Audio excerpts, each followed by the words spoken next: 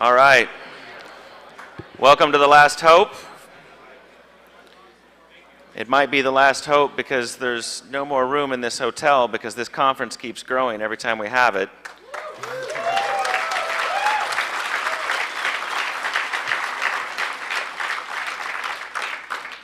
I want to thank you all for supporting this community, 2600 Magazine, and coming this weekend to share knowledge. The hacking community is a community, and the 2600 community has looked after a lot of people and supported a lot of people that have gotten snagged by law enforcement for dubious reasons. When I was doing a nationally syndicated radio feature called The Technophile, Emmanuel got in touch with me and told me that a guy by the name of Bernie S. was incarcerated for ridiculous reasons. And I took that to the airwaves, and ever since then I've seen Emmanuel put the resources of 2600 Magazine behind people that have been accused of things that they didn't do. So I think we should give a round of applause to Emmanuel and 2600.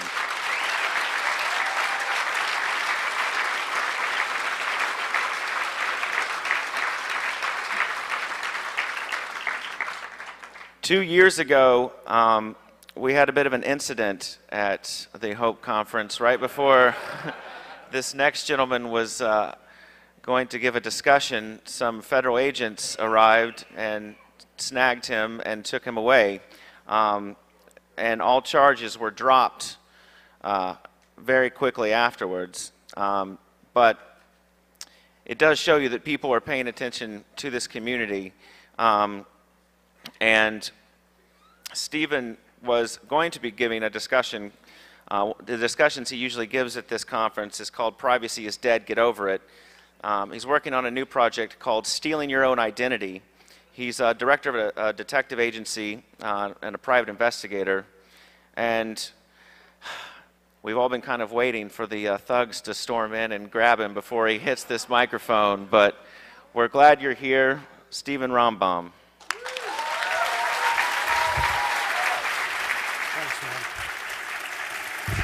Is this working? Problem is that you may call them thugs, I call them colleagues, so it was a little, it was a little surprising for me. I am Steve Rambam, and this talk is Privacy is Dead, Get Over It. Today, in the expanded amount of time that they've given me, I and Rick Dakin and a few other people who will be joining me on the podium hope to give you an overview of what's changed in the past 10 years with databases, privacy, investigation, just how much of your life is out there on display. The first thing that I want to tell you is, with any starting point, your name, your address, your phone number, if you call me and your number accurately comes up on my caller ID, within 30 seconds, I know your name, your address, your social security number, your date of birth, your sex, your driver's license number, and your criminal record.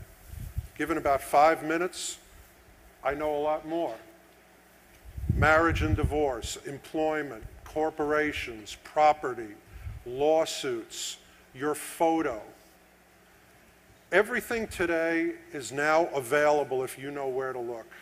And not just the things that you would expect, not just identifier information, not just residence, not just employment, but without leaving my desk as an investigator, it's possible for me to determine if you're gay or straight or bi, if you're black or white or Hispanic or Asian, if you're a Republican, if you're a Democrat. Everything that there is to know about you is cataloged and indexed and cross-referenced and available. Now, part of what this fellow sitting right here is Rick Dakin, who is arguably the bravest guy in the room, as you're going to see. Rick, now, by the way, just a show of hands. How many of you were at the talk at the Stevens Institute? Okay, about 15%. For those of you that were at the Stevens Institute talk, some of this is going to be familiar, about 20% of this talk. 2 years ago, I went on the Off the Hook radio program and I asked for a volunteer, a privacy victim. somebody who would let me do, as I called it, a digital proctology exam and really determine everything that there is to know about them. And Rick, who is a brave guy, volunteered. And little feedback issue?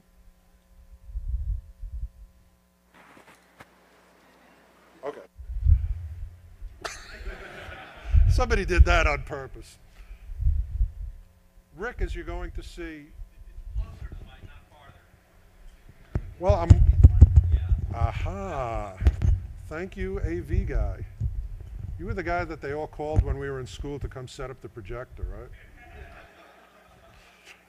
Rick, as you're going to, is this working? Can you all hear me in the back? Okay. Rick, as you're going to see, not only signed the most incredible waiver that ever existed, but allowed me to look into every bit of his life. And in a period of about 4.5 hours on a Wednesday morning, from breakfast until lunch, I'm going to show you what we were able to find out about Rick.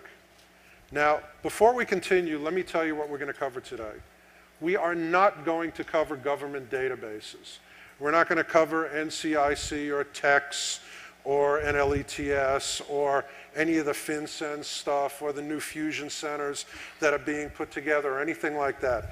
We are going to cover private databases.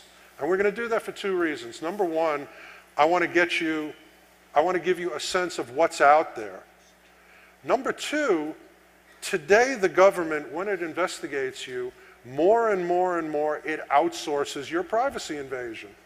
It calls ChoicePoint, it calls Accurate, which are, by the way, now the same company. It calls private individuals, such as myself. The first thing that's changed, now I've been giving this talk since the first HOPE convention. And let me tell you what has changed in the past 10 years, what's dramatically changed. First of all, computing power and speed, obviously. I have in my office today, running a database called peoplefinder.net, more computing power, more storage space, and more individual records than the FBI had in their computers 15 years ago. Everything has changed. It is now possible to put together a database that 20 years ago would have been a fantasy for the FBI. Digitalization of everything. It used to be that if somebody wanted your medical records in a computer, they would have to sit down and key them in, or they would have to scan in paper files. Everything now at the point of origin is digital. It goes into the databases immediately. Everything from when you buy something with a credit card, when you make a phone call, when you call an 800 number, when you renew your driver's license, when you get a passport, all of that is in the database instantly. When you use a MetroCard, when you use an iPass. The stuff that's not in the database because it's too old, it's being OCR'd, it's being scanned in and entered into the database at blinding speeds. And the main reason is the hardware lets you do it in a way that was unimaginable 10 years ago. Just for grins, British Telecom took all their old phone books and in 1 week scanned them into the database. You can now look up somebody's phone number from 100 years ago. Cell phones. We're going to talk about cell phones a lot today, but cell phones change everything. I am able to know who you talk to, where you are, what you do, what you like, who you hang out with, just from your cell phone. Cross-referencing and artificial intelligence scripts. It's no longer enough just to have the data to say, this is Bob's driver's license, this is Bob's social security number, this is Bob's telephone number. Now, when your telephone number comes up on my caller ID, also on the computer comes up your name, your address, your driver's license number, more often than not your phone number, businesses that are cross-referenced. Everything is linked together. What's the reason for all of this? Because your life, your history, what you like, what you dislike, what you might buy, where you might travel, what I can sell you is worth billions of dollars. The main thing that's changed, other than self-contributed data, cell phones, cameras, and precision-targeted marketing. We're going to cover these three things today in some length. Each of these deserve their own seminar, as you're going to see. The main thing that's changed is attitudes towards privacy and attitudes towards data. If the boneheads at New York Magazine can figure out that privacy is dead, it's dead and buried. People put things up on their MySpace page today that when I was a teenager, when I was 25, I wouldn't have dreamt of telling my closest friend. But I can go on a MySpace page today and find out, what's your sexual orientation? What drugs do you do? How many people did you have sex with last week? And where? Now, when I talk about ridiculous self-contribution of data, the perfect example is Twitter. You know, if somebody told me about Twitter, I would have thought it was a joke. We're going to put up a website where people can post every 15 minutes what they're doing. Guess what? 40 million contributors. Now, as an investigator, thank you very much. But as somebody over the age of 40, I don't get it. I don't get, first of all, I don't believe anybody would care where I am every 15 minutes. And if they do, they're a stalker. Why would I want to tell them? But this is what's going on. I won't even, well, I will read you some of this. And it's ridiculous. 13 hours ago, watching Malibu's Most Wanted. 11 hours ago, I got my bumpers to glow to the max. 10 hours ago, just woke up. Listening to XM. 8 hours ago, getting ready for work. 7 hours ago, going to Avicoli's for pizza. And then all the way up to the top. 36 minutes ago, just got out of work. Okay. Here's an example of something, again, changing mindset. This would have never occurred to me, ever. And it wouldn't have been possible 5 years ago. There's a guy, Hassan Elahi, who was mistakenly accused by the FBI, something I can relate to, of being a bad guy. And he was picked up and he was accused of being a terrorist, and I don't know precisely what they did to him. It could have been anything from Guantanamo to giving him a spanking. But he didn't like it. And what was his solution? He set up a blog called trackingtransients.com. And every couple of minutes, he posts where he is and stands in front of the place and takes a cell phone photo and uploads it. So if the FBI says, you were bombing the Greyhound bus station, he can say, no, I was at Domino's Pizza. And here's an example. Here's the photos of where he was. When I last looked at his site, which was about 2 weeks ago, present location on Friday, 27th of June, 2008, 7:48 in the morning, with photos and a little arrow. Now, granted, this is a really nervous guy. Maybe with reason, but this is not something that 10 years ago would have occurred to anybody or been possible.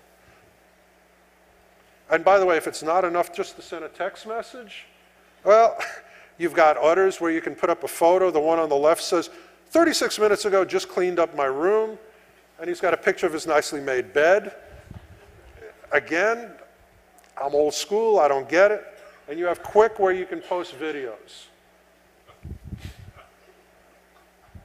You know, when I was in high school and they forced me kicking and screaming to take philosophy, the big question that we all know, the Father Guido Sarducci question is, if a tree falls in the forest and nobody hears it, did it really fall? Well, today it's, if something happened and it's not posted on the net, you know, did it really happen? So everybody posts everything to the net. Things that would have been, by the way, raise your hand if you know what this is. All right, everybody knows what it is. I mean, frankly, I just love watching this. It's Saddam Hussein being hung. But who would have imagined the guy would have whipped out a cell phone during one of the most significant historical events in the past 20 years, and a half hour later it would have been up on the net? Unimaginable, but this is the new reality. Now, let's talk about obvious sources. Sources that I, as an investigator, use many times a day, and I thank you for contributing to. All self-contribution of data. Obviously, MySpace, number one. MySpace will tell me your name, your age, where you live, where you went to school, who your friends are, which I have to tell you is a wonderful thing for an investigator because I can go and interview them. Your musical taste, books, friends, residences, hobbies, children, parents, siblings, and politics, drug use, sexual orientation, criminal history, email addresses, finances, which I can't believe. Personal conflicts, psychological problems. Now, a few truly ridiculous examples.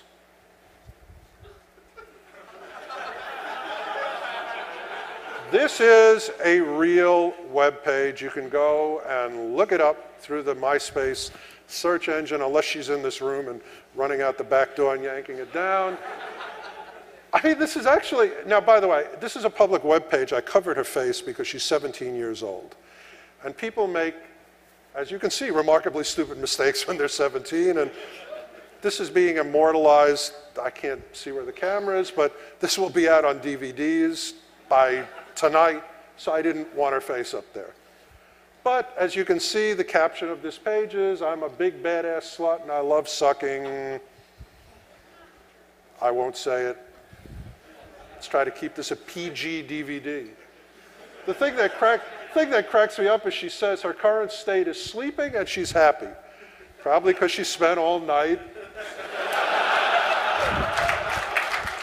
You see, that's why I got picked up by the feds. And people put up there on their web pages drug use. Here's Ganja Girl, who gives her name, where she lives. Her interests are hanging out with friends, partying, i.e., if you don't know what partying is, i.e., drinking, getting high, and weird kinky sex. She's bisexual, a Pisces, a graduate of Hiles-Anderson College, and the manager of the pizza factory. Okay. Maybe not the manager of the pizza factory anymore, but pretty remarkable she put that up there. Any ringing cell phone gets confiscated. Where's my security team? I want that. Now, oh, this is a hilarious one. The guy puts his name up there. He's 19 years old. The motto is just effing kill yourself. He gives his name, his date of birth, where he's from, his background, and what's his plans? He plans to become a police officer. Oh, here's another guy. As you can see, he's pointing a shotgun into the camera. He gives his name, his date of birth, his city, his state. He says he currently smells like gunpowder and Axe body spray. He's a detention officer. And when it says, tell us about your family, he says, what family? Okay. Oh, by the way, I gave a talk at Cal Poly Pomona, and at the Secure IT conference, I gave an example of how easy social engineering is these days when you can get the entire background on somebody. And before I gave the talk, the local organizer said, try to find something, you know, specifically about our school so people can relate to it. Well, here's the Cal Poly Pomona Stoners. And their reason for existence is, if you go to Cal Poly Pomona or live nearby, you love the herb, and you're down for group sessions, you need to join this group. Sadly, the day after I gave the talk, every single one of the people on this page were arrested. Now, yeah, really true, really true. It was either the day after or 2 days after. And I got a lot of nasty emails, to which I responded two things. Number one, you're a moron, you put it on MySpace. And number two, I can't believe that campus security hasn't heard of MySpace. Not everything on MySpace is funny.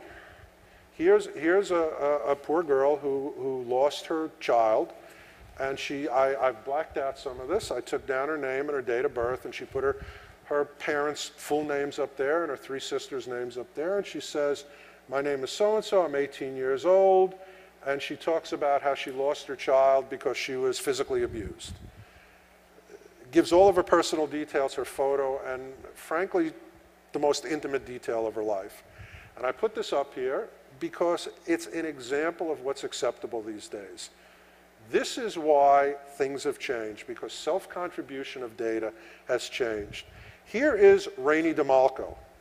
Rainey DeMalco says, and she gives her name and her place of birth, and she talks about being abused by her parents. She talks about being pimped out. She talks about beating somebody to death with a rock. Pretty remarkable. Now, I don't know if this is a real page or not. I think it probably is. I've put this up here because it's a current page, and you can verify it. If I was putting up all the pages I've seen, there's a worse page that I've seen where a girl talks about being sexually abused when she gives her name and her date of birth and city, state, like this, and she talks about being sexually abused as a child, and all of her details, and talks about being pimped out by her uncle and contracting AIDS, and it says, there's a space where it says, what do you want the most?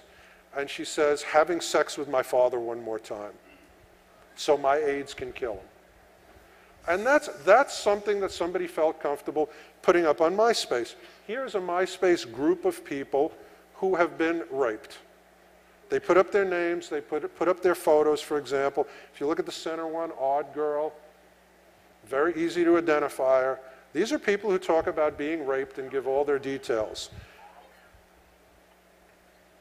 You know, little sobering, but this is the current state of affairs. There is no more sense of privacy, not because it's been ripped away from you in some Orwellian way, but because you flushed it down the toilet. And again, as an investigator, thank you very much. Facebook, Friendster, Bebo, all the same. And by the way, all of these sites and MySpace give me one of the 3 holy grails of an investigator, which we're going to talk about. Number 1, your photo. Used to be impossible to get. Now it's a joke to get it. I remember when I first started as an investigator, I would pay sources at the DMV, or I would pay people at the PD up to $500 for your driver's license photo. So when I was watching your house, I'd know who the right guy coming in and out was. Now I just have to go to MySpace. Second thing, your location. Before this is over, you're going to see how I can find your current location without leaving my desk. And the third is, who do you know? Who has inside, intimate information about you that I can interview? Holy grail number 3. Thanks to the net, no problem. I know everybody you've gone to school with, classmates. I know everybody you hang out with.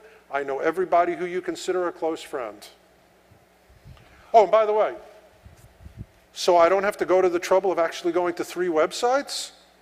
You put it all on one website.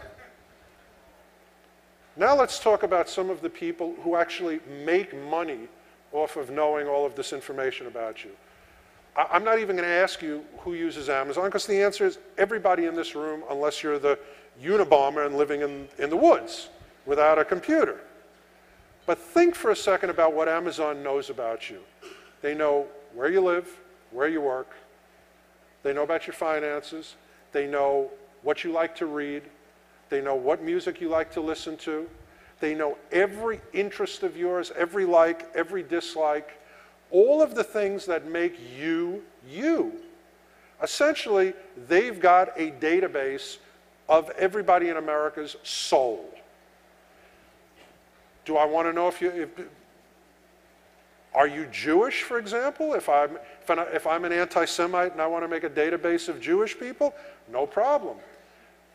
Just look at the books that people order. Are you gay?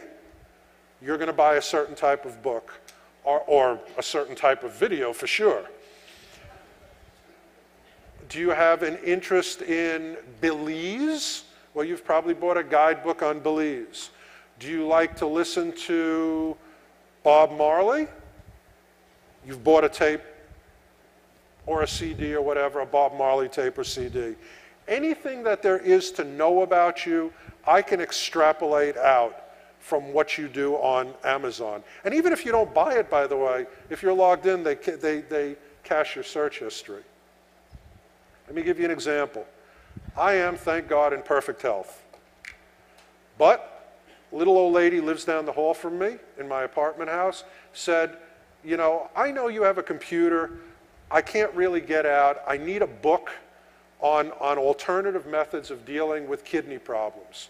You know, can you look on the internet and see, is there a book that deals with, you know, drinking berry juices and that sort of thing, herbal remedies, and buy the book, and I'll pay you back for it. And I said, sure, and I did that, and I got her the book. Now, whenever I log on, they recommend to me books on kidney care and kidney cancer and herbal remedies and whatever. eBay, PayPal, and Skype. Okay, again, reflect for a moment what they know about you.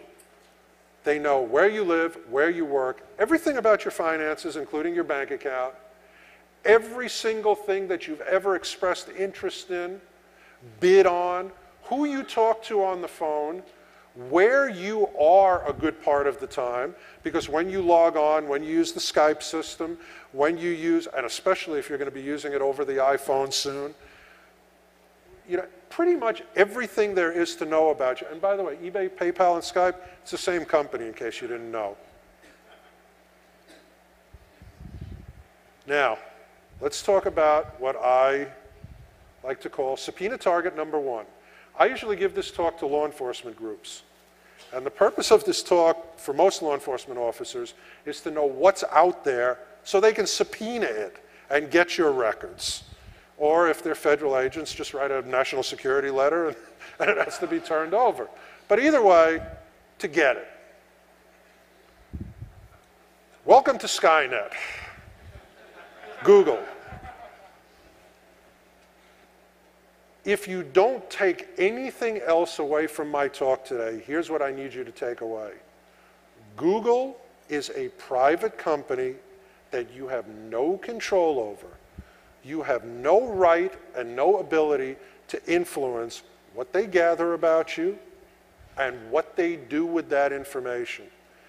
And the truth is, most people, when they think of Google, they think of a great utility that solved all the problems of finding things on the internet a few years ago.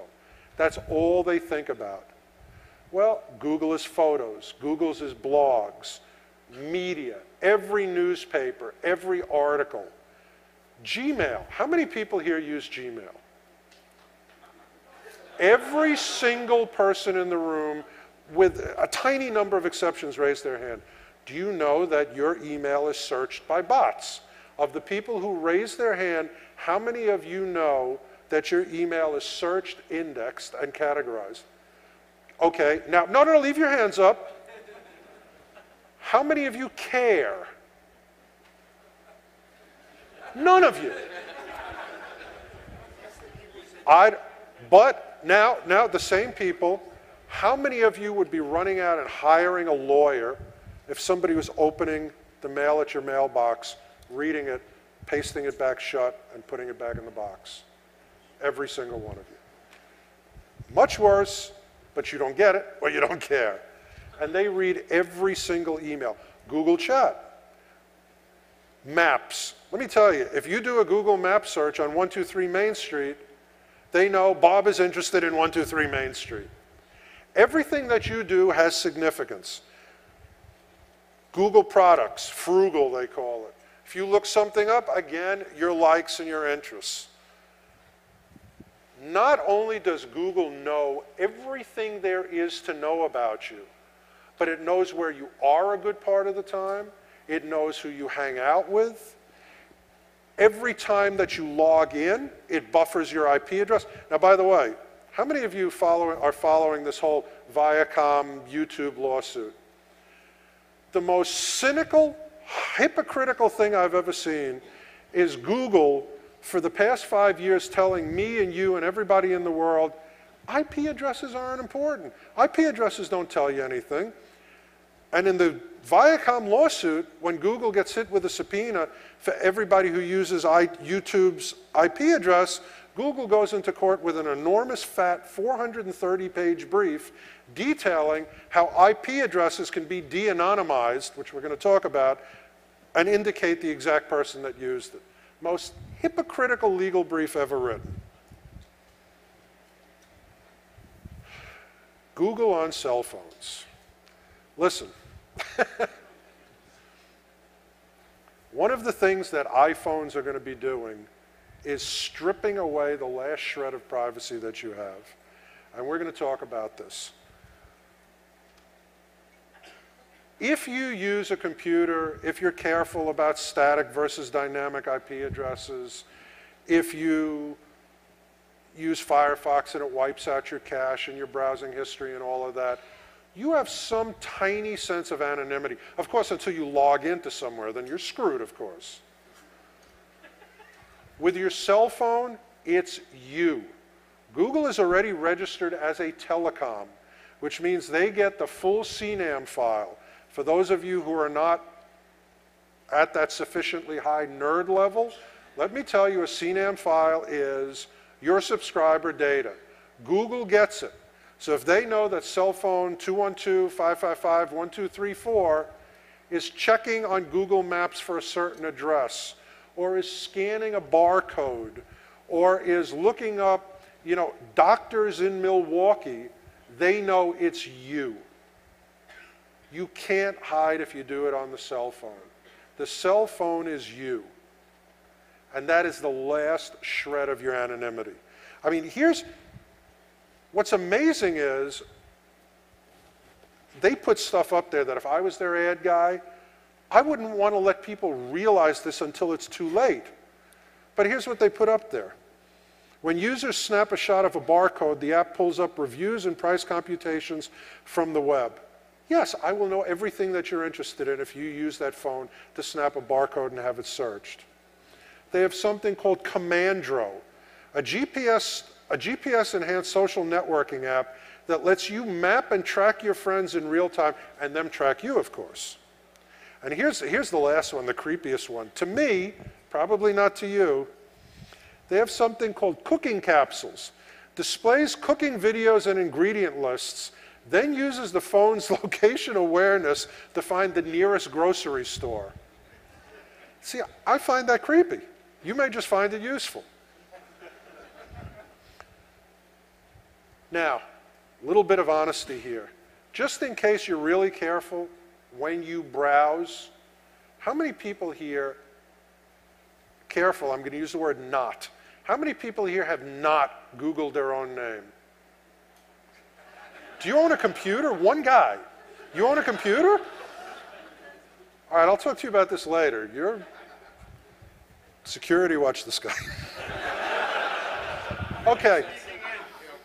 How many people here, a show of hands, how many people here have Googled their own address? Pretty much everybody. How many have Googled their own phone number? Okay, almost everybody. Now, think about this for a second. How many people here have Googled their own social security number? Lots of hands. Why? But it's all linked together at that IP address. Trust me, they now know it's you. Now, when I first started giving this talk, when Google was becoming big, I put this up here as a joke. I said someday there's going to be a trial, and if you look back on the old DVDs, or probably far back enough they're videos now, or were, you'll see that I put this up on the screen and I said someday a guy's going to kill his wife, and they're going to find in his Google browsing history, they're going to find poisons, divorce lawyers, Aruba, offshore banking, and life insurance, and they're going to convict him. Let me tell you what happened last year. There's a guy by the name of Justin Barber in Florida. Justin Barber calls 911, help, help, I've been shot. These criminals broke into my house, ski masks, you know, guns, they shot my wife, they shot me in the chest, help, send police, send an ambulance. The cops come, they think he's the victim. One smart detective says, looks in his cache, finds out that 2 months before the shooting, he had Googled trauma cases, gunshot, right chest. Mr. Barber is now on death row in Florida, honestly. You can Google it. Now, again, you've got to really look at the totality of what Google does. And if you do, you will understand pretty quickly they want to suck out your brain and put it in a database. And among their recent activities have been to buy DoubleClick, which is basically every damn thing you do on the net. FeedBurner. What tells more about you than your RSS feeds? Honestly. If you have an RSS feed to a Nigerian newspaper, you're probably from Nigeria. If you have an RSS feed to a gay website, you're probably gay. If you have an RSS feed to the Jerusalem Post, you're interested in Israel. I said that because my buddy from the Jerusalem Post is here. FeedBurner, perfect example. Google bought it. If you use Google Docs, if you go onto Google and you use them to compose your business documents and your personal letters and what have you, I mean, what else is left? Now, just in terms of creepiness, two things I want to mention. Google Health and 23andMe. Google Health, people are going to start using Google as the repository of your electronic medical records. That's pretty much it, guys. And 23andMe is mapping everyone's genome that comes in and says, I want it done privately. It's owned by Sergey Brin's wife and funded by Google. Google Friend Connect, everybody you know. Google Profile. Just in case Google hasn't been able to build the most detailed, you know, J. Edgar Hoover wet dream profile about you, they give you the opportunity to just fill in the blanks for them. Google Health. Now, this is pretty much the last thing I'm going to say about Google, but I want to leave you with a sense of Google's attitude towards who owns the data about you. Their attitude is, once it's in their database, it's not yours anymore, it's theirs. And I got to tell you something, they're right. Once it's in their database, they own it. I want to give you some examples of how they've responded to complaints, pretty legitimate complaints. Street View, book scans and copyrights, YouTube, the lawsuit by Viacom, and misuse of trademarks. This is one of my favorite Google stories. A guy by the name of Kevin Bankston, who unluckily for Google worked for the EFF. Kevin Bankston says, hey, I want to take a look at Street View of my house. So he pulls it up, and it's a picture of him walking in front of his house. And he freaks out. And he calls Google, he says, you know, taking a picture of my house is one thing, but that's me. Take it out of your database. And they essentially said, Mr. Bankston, bite me. Because he's from EFF, 8,000 lawyers parachuted into the situation. And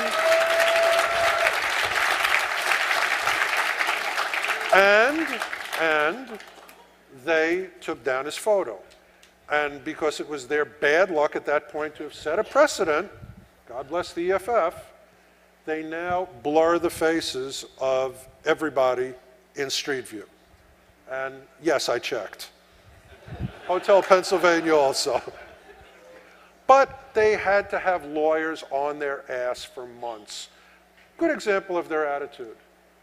By the way, well, this is more for investigative seminars, but just in case you think Google does that, pretty much every tax assessor does this now also. This is a real case that I did where I was looking up a guy's house, the real property, and when I pulled up his house, not only did I get a picture of his house, but I saw there's no fence, the 2 cars, and that he has a big inquisitive dog, which for an investigator is a useful thing to know. Let's talk about what's lovingly, in the most Orwellian language possible, called the Google Book Project. It's for your benefit. So if you want to research something, my goodness, every book is in their system. Yeah, there's this one problem. There's this thing called copyright, which they don't care about. And the greatest quote was from a guy in the UK. UK people know how to be obnoxious. And he said, you know, I'm almost tempted to do this in a British accent, but I won't subject you to that. He says, to endorse what Google is doing, scanning in copyrighted books, is to say it's okay to break into my house because you're going to clean my kitchen while you're there. It's absolutely true. What they're doing is improper, and there's been a big war about that, and Google has essentially said, tough. What the hell? Okay, how do I undo that? Press that, no, press that. 1 second. Okay. What I wanted to do is I wanted to go back. No, it's not letting me, oh no. Okay. Thank you, brother nerd. Perfect example is misuse of trademarks. If you work for the Coca-Cola company and you bid the highest on Google for the ad word Pepsi, anytime somebody Googles colas or Pepsi, they will get a link to your site. Never mind that millions and millions of these things are trademarked, and that there's been problems with Ford searches going to Nissan and Coke going to Pepsi and things like that. Google just doesn't care. And by the way, final word on their relative sense of humor. A CNET reporter, the online newspaper, decided to go and interview the Google staff. And before they did, before this reporter, this intrepid reporter, went and interviewed the Google PIO guy, Public Information Officer, he Googled him. And he went in with a big stack of stuff, and he said, halfway through the interview, he said, by the way, I'd like to talk to you a little bit about privacy concerns. You know, it's now possible to pretty much know everything about someone, and there's probably even more stuff that you're not putting out on the net, which we now all know is true.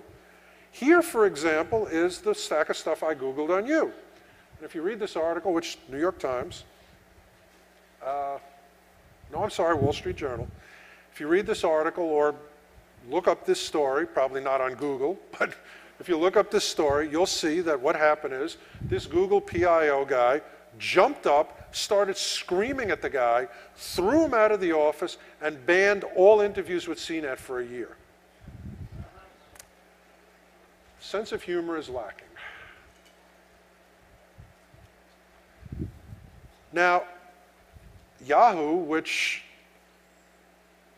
is in some areas even bigger than Google, most of us don't know that, but it is, at least they're upfront about it. Yahoo says, once you register with us and sign in, you're not anonymous. We're gathering your stuff. Microsoft, I mean, you all knew Microsoft was doing it without me telling you. Let's talk for a second about de-anonymizing data. How many of you in this room, just show of hands, think that at least most of the time, or a substantial part of the time, you are anonymous on the net? How many of you think that? You see, this is an awesome crowd. I don't know where the camera is. I can't tell where the video is being made from. But if it's not being made from in the back, nobody raised their hand.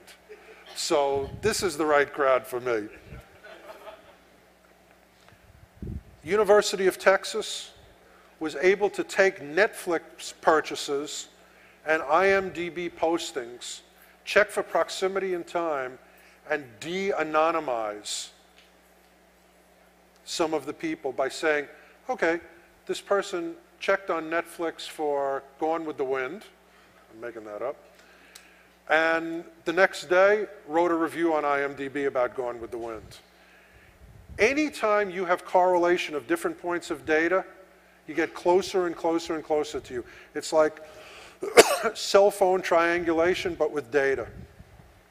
Laura Sweeney, amazingly smart woman, took the 1990 census data, which by statute is all anonymous data for the next, I think it's 50 or 60 years.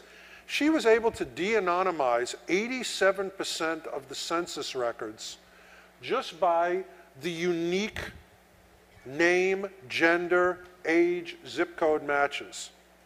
You know, you may not be the only Bob Jones. You may not be the only 65-year-old guy in zip code 11229. But if I get enough data about you, the sample gets smaller and smaller and smaller until it's a sample of you. I mean, the example that I give when I do the law enforcement seminar is if you've got somebody, you get a description of a bank robber, and you're told it's a 6'8" Chinese tap dancer in Ames, Iowa. There's probably only one. And that's an example of de-anonymizing data. The more information that I can pull in, I don't care if I have your name, I don't care if I have your address, I don't care if I have your social security number or some ultimate identifying data, called identifier, by the way. If I have enough unique data, I can figure out who you are. And my usual audiences are, you know, doubting investigators, so I have to give them, RW stands for real world examples. Thelma Arnold. About 3 years ago, Congress went to all of the search engines and said, we want all your search info. And some people said no, some people went to court. AOL said, we'll give you all the search info, but we're going to anonymize each record.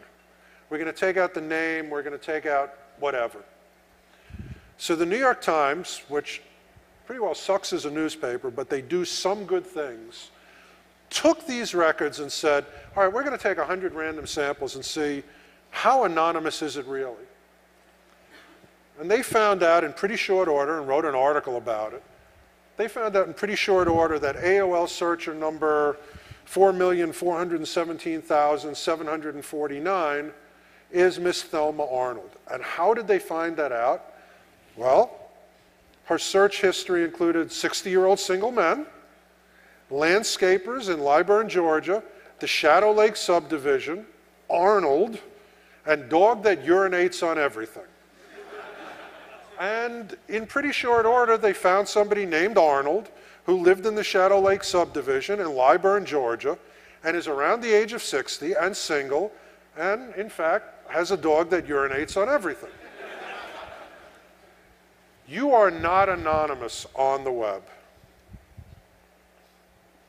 And again, all of the little things that help us find out who you are, cookies, browsing history, downloading history, embedded graphics, which supposedly went the way of the dinosaur, but trust me, they're back. Micro pages, those little pages that stay there forever until you close your browser. That little page is allowing that little page's web creator to watch your cookie as it gets bigger and bigger and bigger and more informative. And then right before you log off, it sucks it down. Passwords, personal data, etc., in URL strings and URL strings.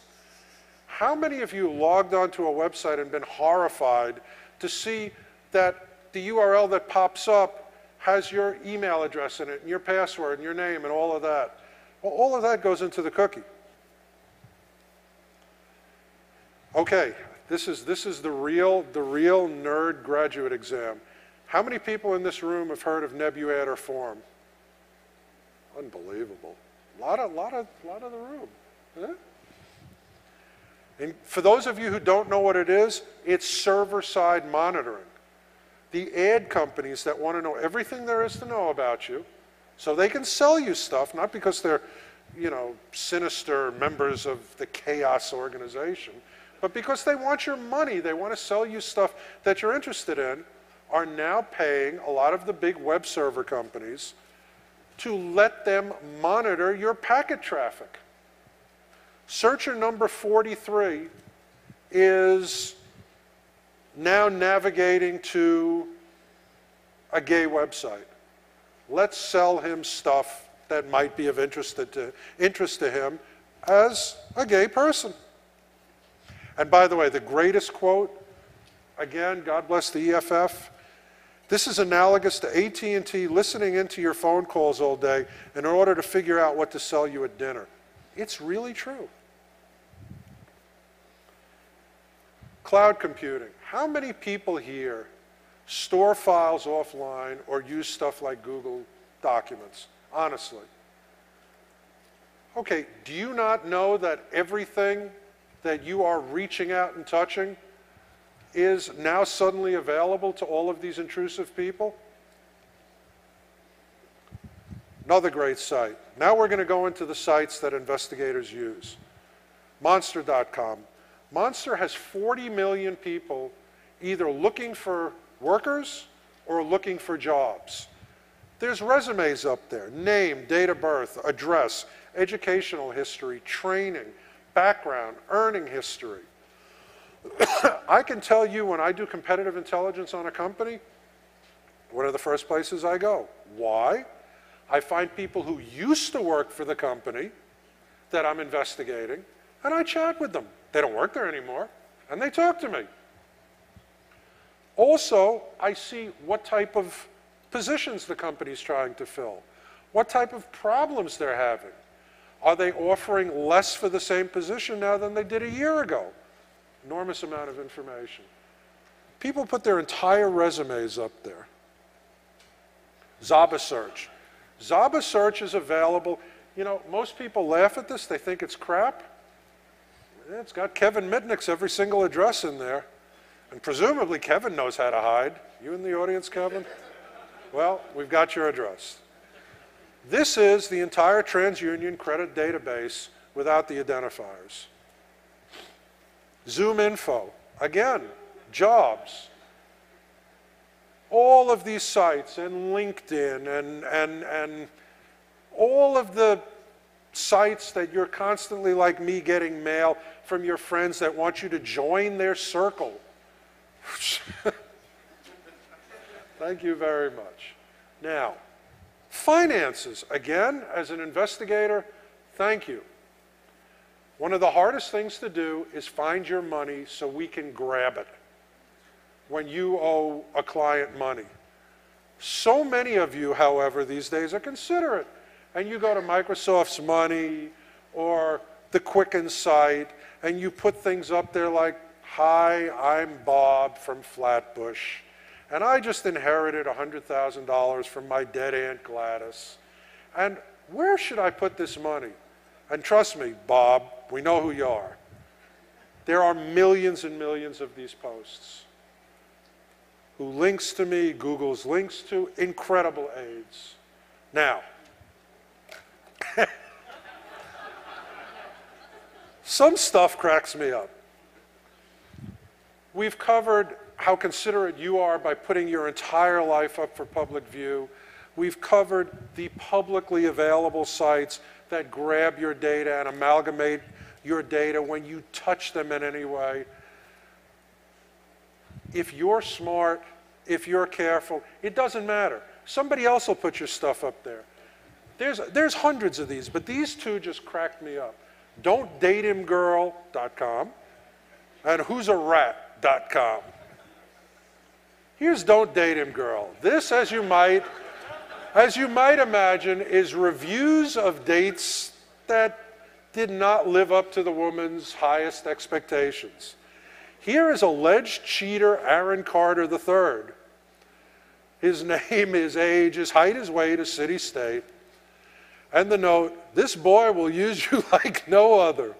He smokes weed all day, every day. And if he doesn't have it, he will freak out." Thank you. Very helpful if I'm checking him out. Okay, here's the funniest one. This is Jonathan John Rainwater from McDonough, Georgia. John, if you're in the audience, I'm really sorry for this. This man, or so-called boy, is such a liar. First he said that he loved me, and we were together for 4 years. And then I catch him in bed with another guy. Now, if that's not enough, I catch him in bed with another guy, comma, Devin Pridemore. So we've got both their names. You know, thank you. Who's a rat? Now, as we all experienced 2 years ago, the FBI has very little sense of humor. So this guy's in jail. The guy who put up Who's a Rat is now locked up for 8 years. I don't know if he was really selling pot, if he wasn't selling pot. He just got 8 years for selling pot. The site is still up, however. This is a site of everybody who is known or accused of being a government informant. Their name, their picture, who they've ratted on, what they've done. Here's a sample. This is Thomas Evans, 32, from Massachusetts. Usually does his snitching in Danvers, Beverly, Mattapan. He's white. He's a paid rat for the Massachusetts State Police and DEA. He's a drug use informant. There's his photo. Looks like a, I don't know, school book photo. Other rage sites. There's a lot of rage sites targeting individual people and individual companies. You don't like T-Mobile? T-MobileSucks.com. You don't like this particular guy, John Grogan? Truthaboutgrogan.org. Combined rage sites, the Ripoff Report. Anybody you've done business with you think has done you wrong, their name and company goes up there. Example, the stained glass people, Mark and Jay Shirley. Follow up to see if anyone has been able to locate or recently come across Mark and Jay Shirley, the stained glass people. And a whole story about how they took money for a job that they didn't do. Now, 1 in 10 people in America now have, probably 1 in 100 people in this room have personal blogs, but across America now, 1 in 10 people have personal blogs. And they write about their friends, and they write about their family, and they have no stop button. They write about everything. Here's a woman going through an ugly divorce and decided to blog about it. And by the way, not only did she blog about it, she put up a whole YouTube video, and she posts to YouTube every few days. Here's an example of what she put up on the blog. She says, "We never had sex. He said it was because he had high blood pressure. I accepted that. Then, last year I found Viagra, porn movies, and condoms. Maybe I should call him up and ask him what he wants to do with the condoms." Okay, mind-boggling to me that people write about this stuff on the net. I'm old school, but this is the new reality. Even newspapers, even supposedly reputable newspapers, you get arrested for anything, they put your name, the arrest, and the photo up on their website. I mean, they're really considerate. They put next to the photo, so-and-so was charged with DWI. The gallery represents the charge at the time of the photo. Newsday will not be updating the status of these cases. All are presumed innocent unless proven guilty. Gee, thanks, Newsday. This is up there forever. And if Newsday decides to take it down, it's in the Wayback Machine, it's in archive.org, it's, you know, cached somewhere. Even if this guy was mistakenly arrested for the rest of his life, there you go. Oh, I shouldn't zip past this. This guy's mother was dating somebody, and this 14-year-old kid thought that the guy was kind of a bad guy. So he got together, I guess the little rascals with video cameras, following the guy around, and they caught him messing around with a girl, videoed the whole thing, and then put it up on the net with a whole narrative scrolling across the bottom and little arrows saying who it is with a little note under the other woman, the mistress. You know, frankly, the most dangerous thing is a 14-year-old guy with a video camera. Now, not so public stuff, but stuff that investigators and other people looking at you use every day. The appropriately named MIB, the Medical Information Bureau. Every time you apply for insurance, every time you make a claim, every time you have a medical test, all your HMO stuff in there or in ISO. There's two. How many of you have gone to a bar and they say, let me see your ID, and then they put it through a scanner or they put it under a camera and whatever? Pretty much everybody. Well, you should know that that does not only stay with the bar, it goes into a big database.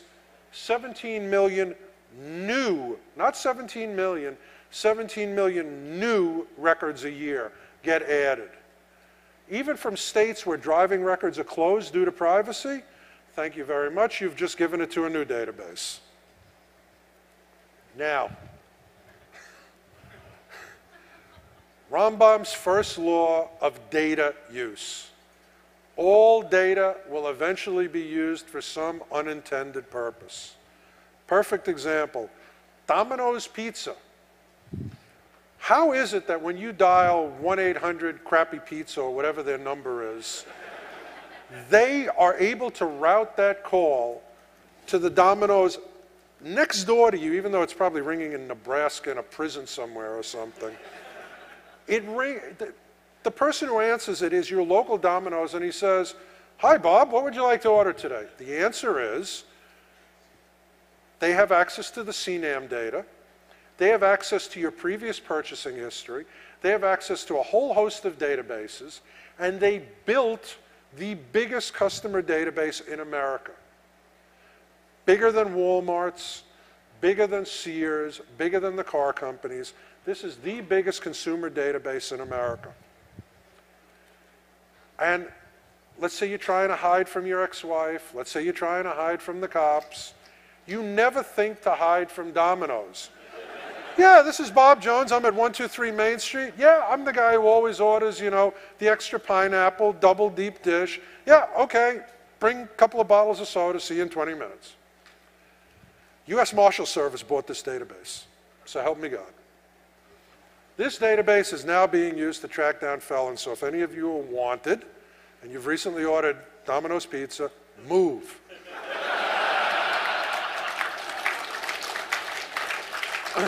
Who else has bought pizza databases? NYPD, U.S. Marshal Service, collection agencies, credit bureaus buy it up. By the way, I'm going to start going through this a little bit like a speed freak, because in 45 minutes we're going to do the Q&A, which is always the best part of the talk, and I want to leave a full hour for that. Points of purchase. Every time you use a credit card, every time you use an affinity card, every time you use a frequent purchaser card, it goes into that great database. Why? People want to know you buy pork rinds. People want to know you buy 5-6 packs of beer a week. There's stuff they can sell you, you lush. You know, like AA mailings. Now, it sounds like a joke. Remember Rambam's first law of unintended data use, or unanticipated data use. Stop and Shop, or Stop and Rob as we used to call it.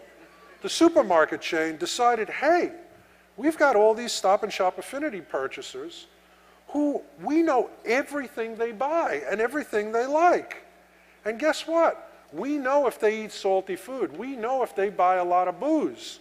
We know if they buy the extra fatty bacon.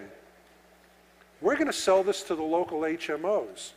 And the HMOs are going to be able to use it to do underwriting on your premiums. Is it likely this guy is going to stroke out or fall drunk in front of a bus, and we're going to have to give him more medical care? This is good for us to know. So they started a program called, obnoxiously called Smart Mouth. Now, by the way, the uproar in Boston was so great, so enormous, that they even had local assembly hearings about it.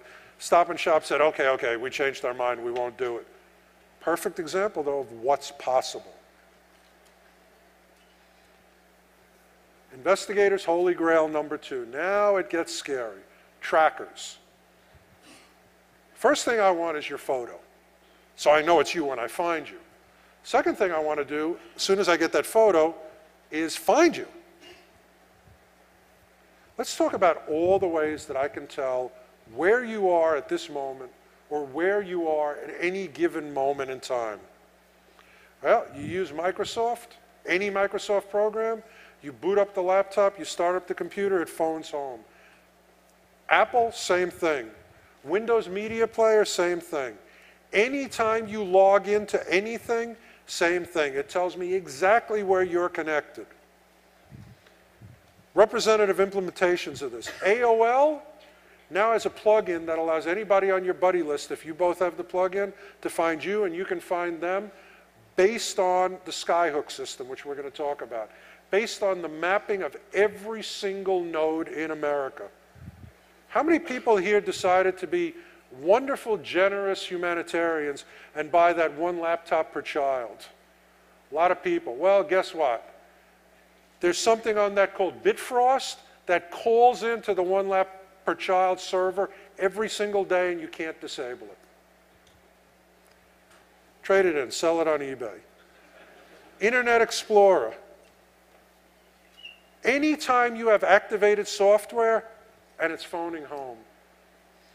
Even we calls in. Here's an example of what it reports every time you log in. Obviously, who you are, the node you're calling in from, what games you played, the date, the time, the screen position, the widescreen settings, TV resolution, screen burn-in reduction, whether it's on or off, whether you're using stereo, and I mean, it goes all the way down. Everything reports on you. OnStar. OnStar can be turned on remotely with a warrant, and it's been done thousands of times. EasyPass, iPass, SunPass, obviously. Metro cards. If you buy a Metro card with your credit card, I know where Bob is at every moment he travels on the subway and swipes that card. Passenger lists, car chips, digital license plate readers. This is the new technology. Hundreds of thousands, no exaggeration, hundreds of thousands of cameras are being deployed around the country, and you're going to see a video of this in a second. And in patrol cars that's at 60 miles an hour can still capture license plates at the rate of 3,000 an hour.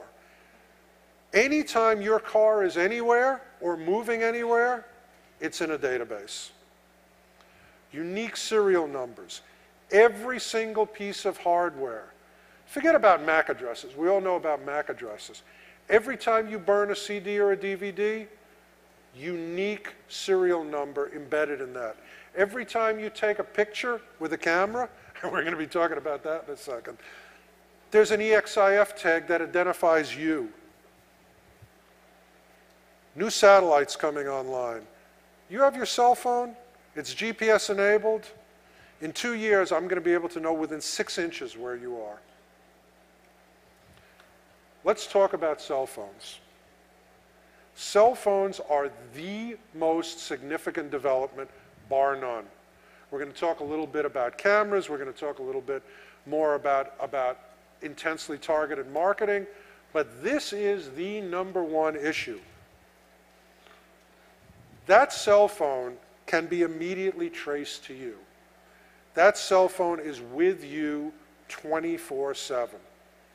I know where you are. I know who you're hanging out with. I know how long you're there. I know Bob went over to Susan's house, stayed for 3 hours, left, got on the subway, got off the subway at this location, had a slice of pizza, went home, went to sleep, without tailing you. I know that from your cell phone. I know, you know, it sounds like Santa Claus. I know when you're sleeping. I know when you're awake. I know who you're hanging out with, so I know if you've been bad or good. It's really that significant. Because of Skyhook, because of GPS, because of databases like Navtech that tell me if you're at such and such GPS coordinates, that's Tammy's Boom Boom Room. If you're at such and such coordinates, it's a bar, it's a car rental agency, it's a motel. I know where you are and I know what's there. Every single cell phone company, they're not trying to hide this. They're selling this as an add-on. Track your kids, track your friends. Use it to identify your current location. But tracking goes in two directions. MapQuest, even MapQuest is using it. Mologogo, they're trying to get you to put a download on your phone. This, by the way, is probably the most patronized company by investigators because there's a, where is it? That cell phone there, they sell you an anonymous cell phone with GPS tracking with everything already activated and prepaid. You can stick this in an OtterBox under somebody's car, track their car 24/7. And if they find it and they go, hey, there's a tracker here, you're not going to know whose tracker it is. So if you find that under your car, you know why. The new iPhone. The new iPhone is the trend of the future. Everybody is going to have an intensely location-aware cell phone. Okay, just out of curiosity, show of hands real quick. How many people here know what Skyhook is? Outstanding, at least half of you. For those of you who don't, 500 people spent 5 years going around essentially war driving for money, recording MAC addresses and locations. This is supplemental now on every enabled cell phone. Not only do I have your GPS, but it tells me, okay, that cell phone's Wi-Fi is 100 feet to the south of a MAC address that I know is at 123 Main Street. So even if you're in a canyon in Manhattan, I know where you are from Wi-Fi.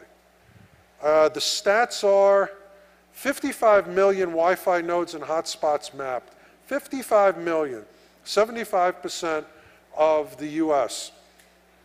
And if you want to get into that whole Terminator, Skynet frame of mind, this system is self-healing. Let's say they know about a router or a MAC address that's been in Chicago.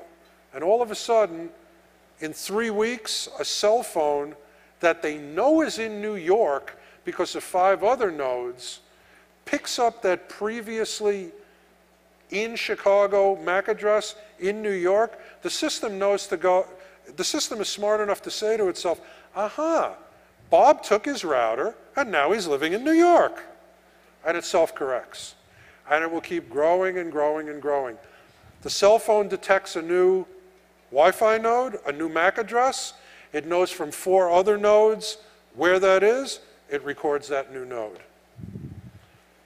The iPhone, which probably everybody in this room is going to ultimately own or some version thereof, uses both GPS and Skyhook.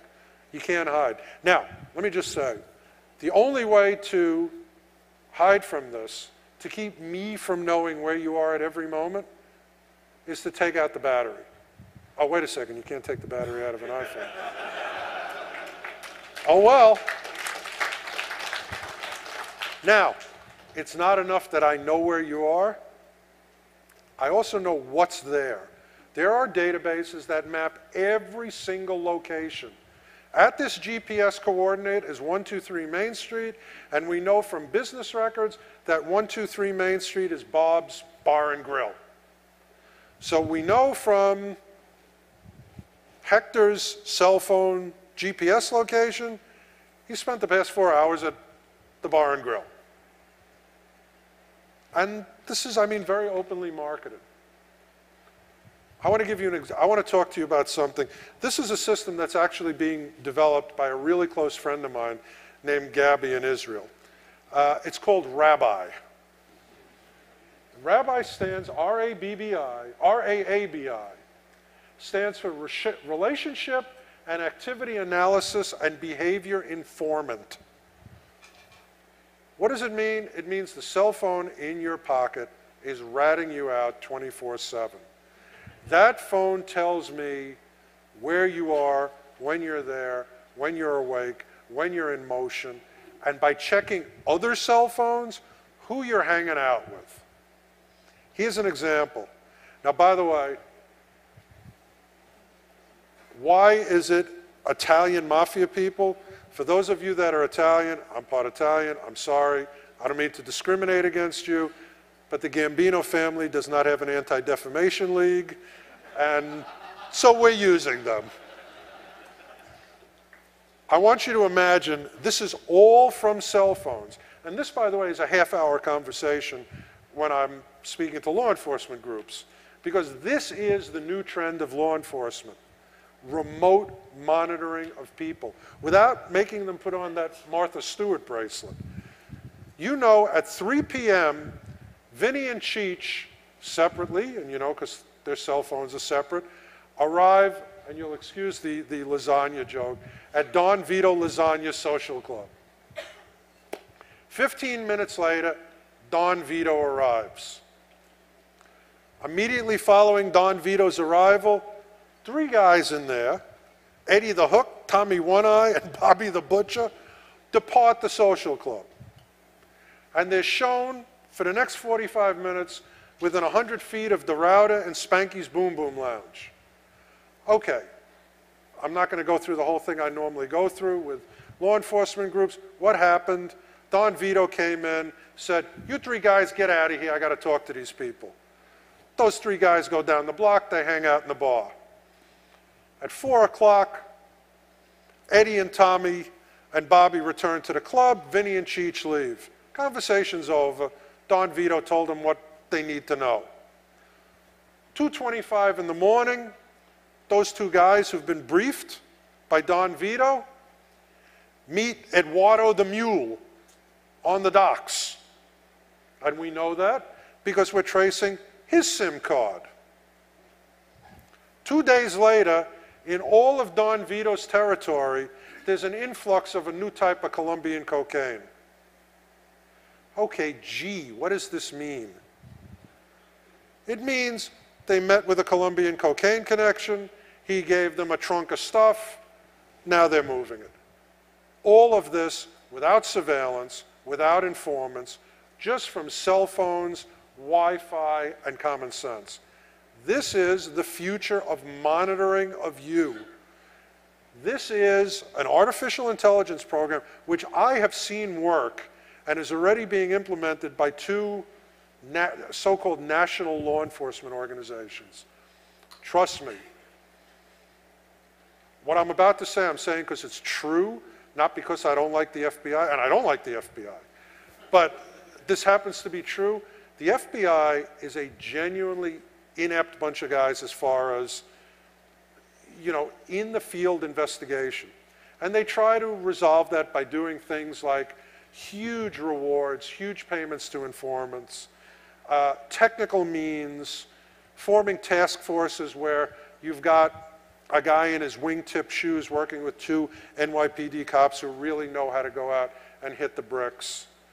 They try to remedy it, but they're huge. They spend a fortune on technical means for surveillance and investigation. I guarantee you that this AI program or something very, very similar will be implemented, at least beta testing in the US within the next 6 months. Guaranteed. I give you my personal guarantee. Try to collect if I'm wrong, but I give you my personal guarantee. And by the way, most likely it's not going to be Don Vito and Joey the Hook. It's going to be Ahmed and Mohammed spent an hour in Sammy's shawarma shop. I'm going to show you something in a couple of minutes as far as monitoring. Let me tell you, I'm a New Yorker, and I've lived in Israel. So I've seen the worst of terrorism that there is. And yes, terrorism is an Islamic phenomenon, more than not. But even I'm horrified by the way people are being targeted because of their religion. And I'm going to give you an example in a second. So all of these technical means, I've got to tell you, they're going to be targeted at people who make the government nervous, who make the government concerned, who the government can't pigeonhole, like maybe hackers. Let me give you 2 real-world examples of cell phones for investigation. Center for Complex Network Research, Northeastern University in Boston, they went to the phone companies and they said, give us location activity for 100,000 cell phone users. And the telephone company said, yeah, okay, here you go. They were able to develop from proximity to cell sites and triangulation where those 100,000 people were over the space of a year. And they developed really, really detailed, population migration patterns and what people do on an average day. By the way, most of us, we don't go far from home. We're boring. We eat in the neighborhood. I mean, I could have told you that without a $5 million study, but nevertheless. Second example is a really good example of what I'm talking about. The CIA sent a team of approximately 30 agents to Italy, to Milan, to snatch a guy.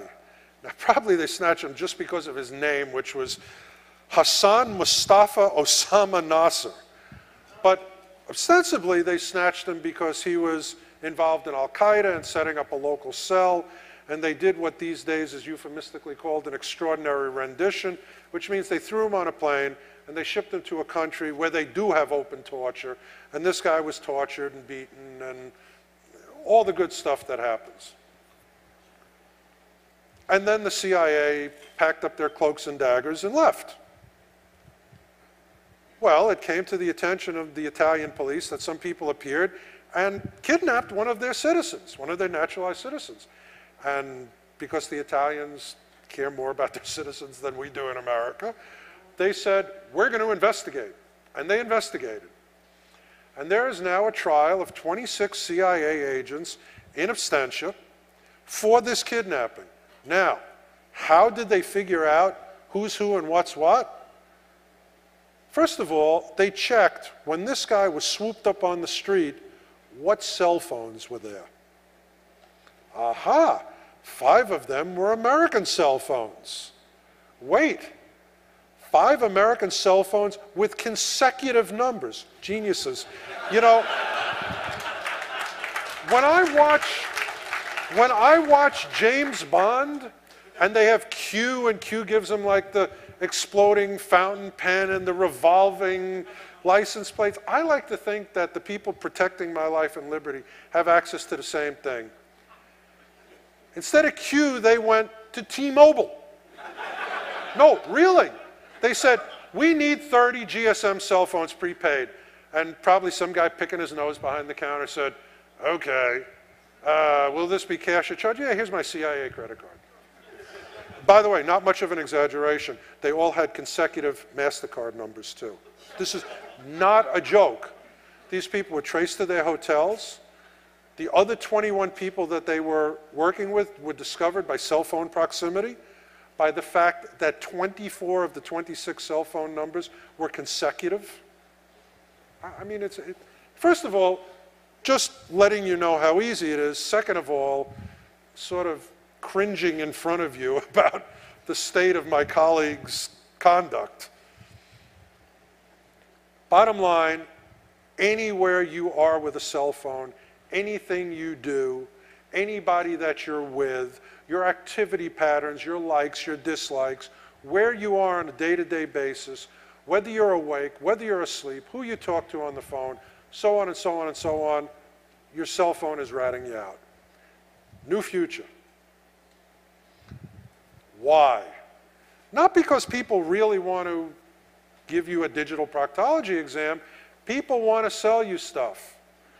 Bob eats a lot of Chinese food. We know that from his MasterCard. It's 12:30.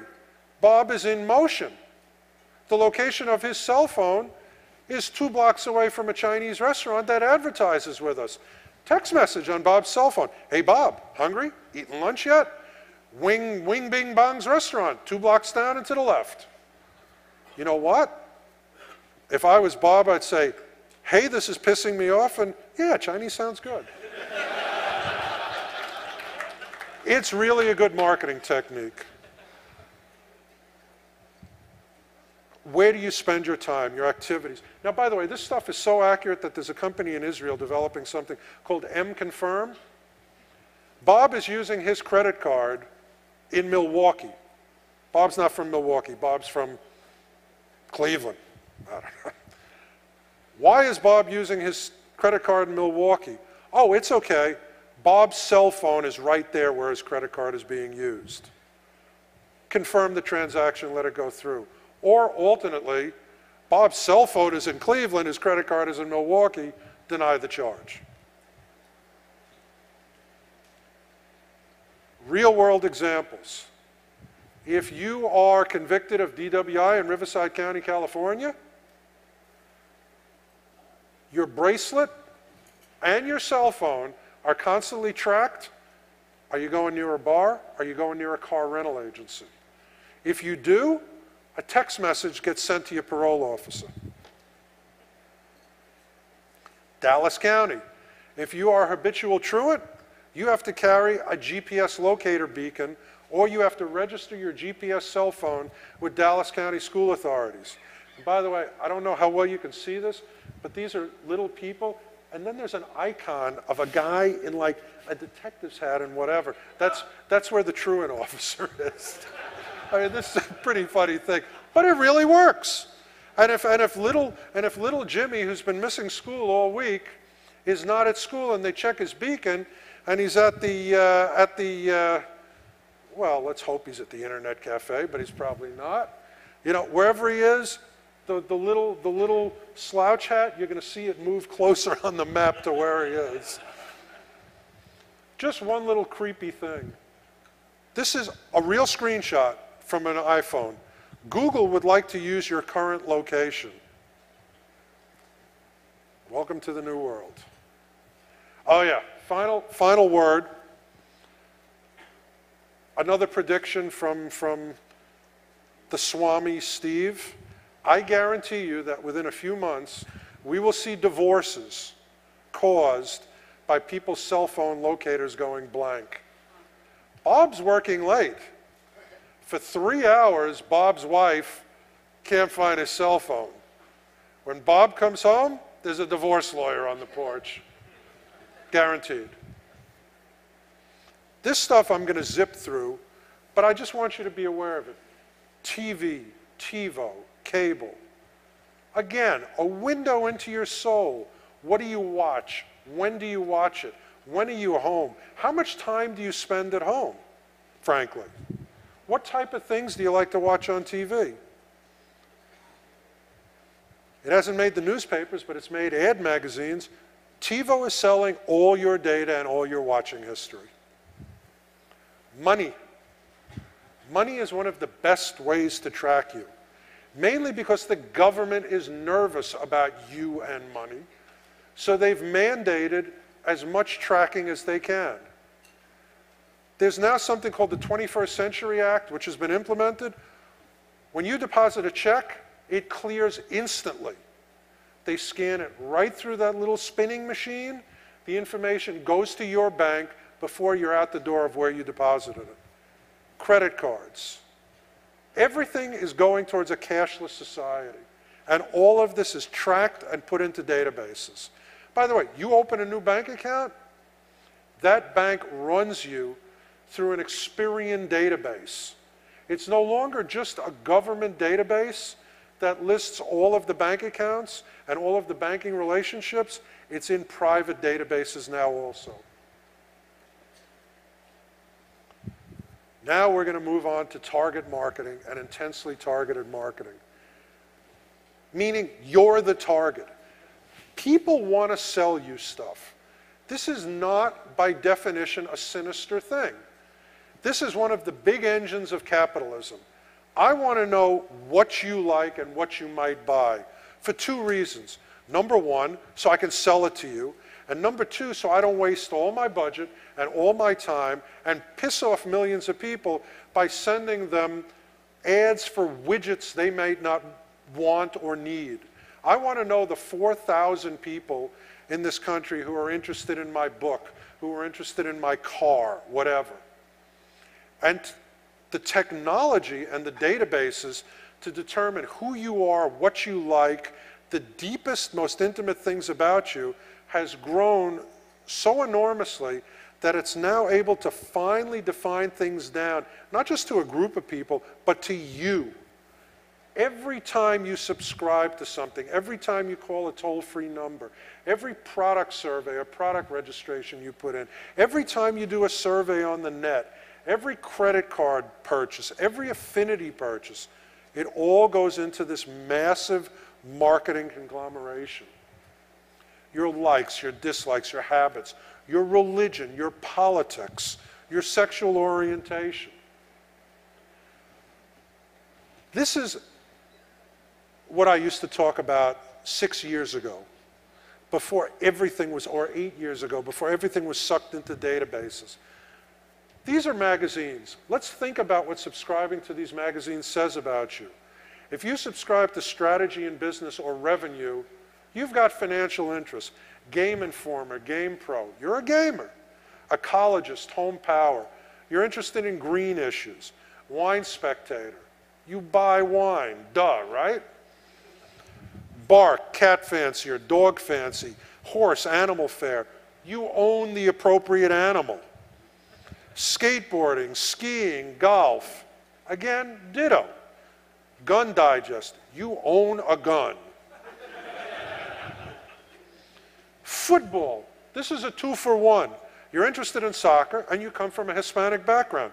2 things I want to know about you. No, seriously, that's how it works. Hebe, you're a member of the tribe.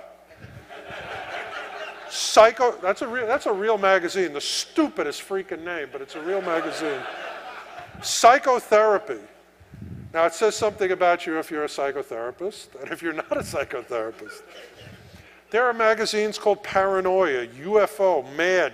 Well, I subscribe to Mad. Cracked. There's a magazine called Pause.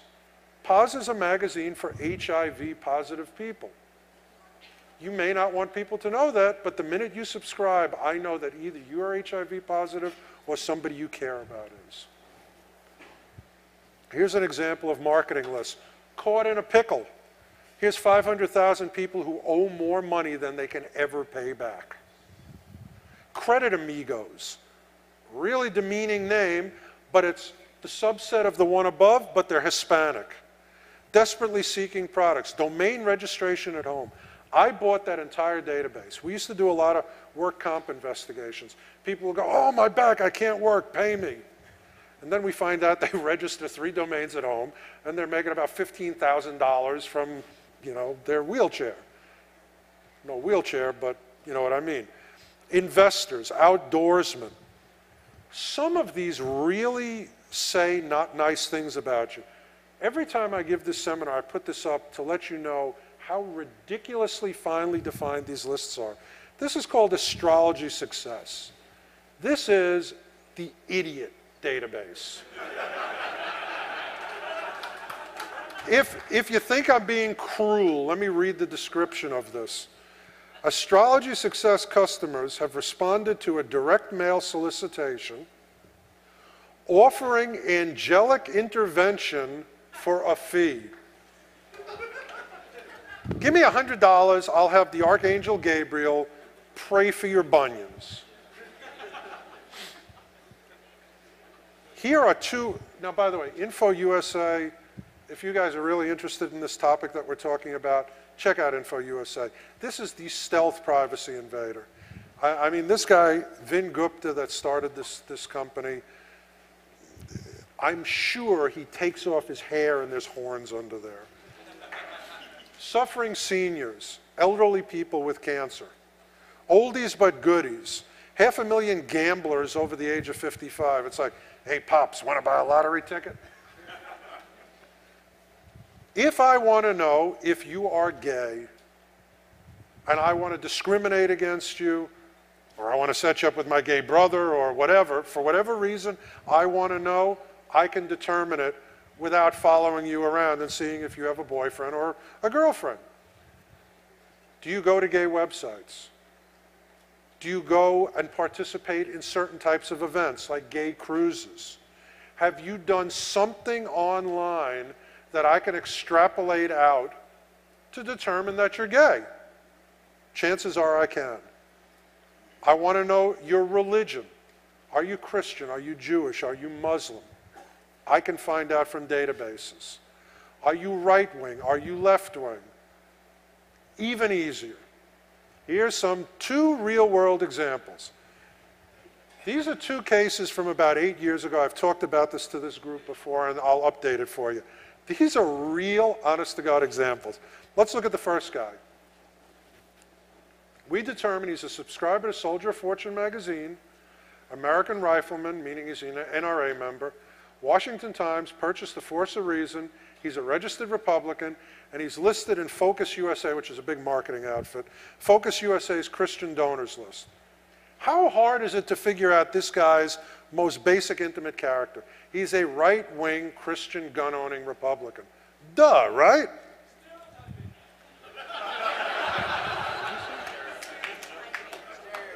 Yeah, but pretty accurately. And shut up.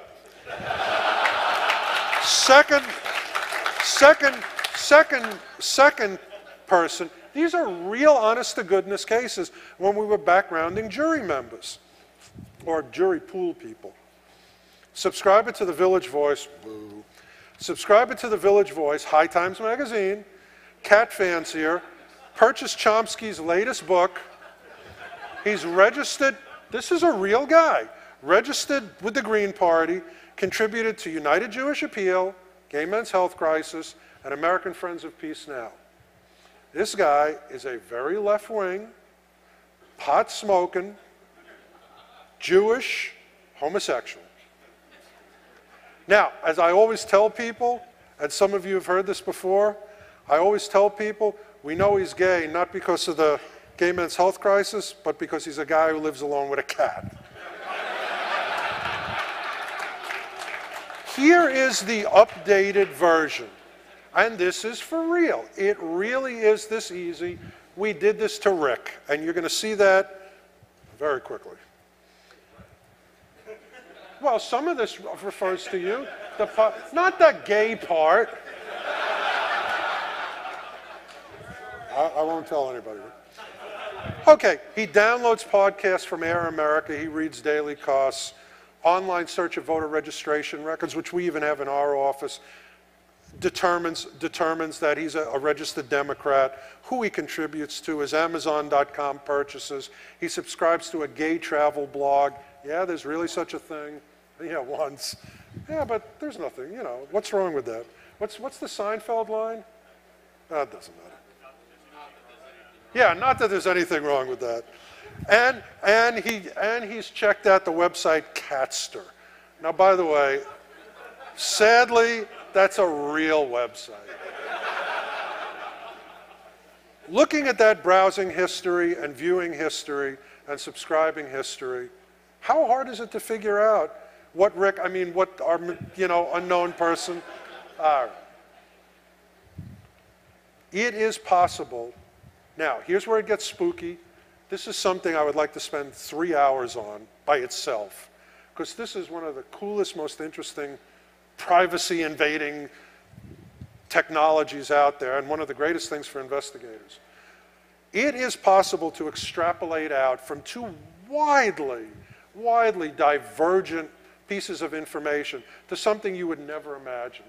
Here's an example. The first one, the Germans are great at, we must know about this man. When they started remarketing, sorry, Chaos Computer Club people, if you're an American, especially if you're a Jewish American, you've got to do that joke. So, but this is a true story.